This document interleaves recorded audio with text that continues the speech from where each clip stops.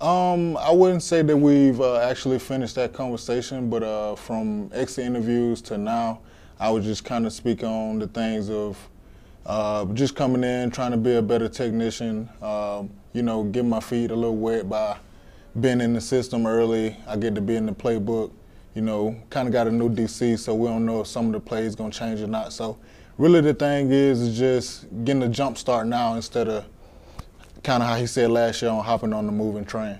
I mean, I guess I had other teams call, but like honestly, from my other interviews, I'm sure y'all know, like I was trying to come back to Pittsburgh, and that was really the only thing for me. Honestly, just because I see the versatility, I love how the coaches use me.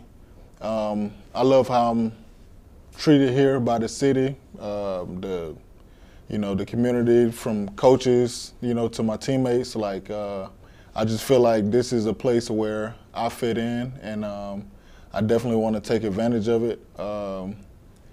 And the leaders here for me are just like, they're great for me, and I'm very grateful for having them.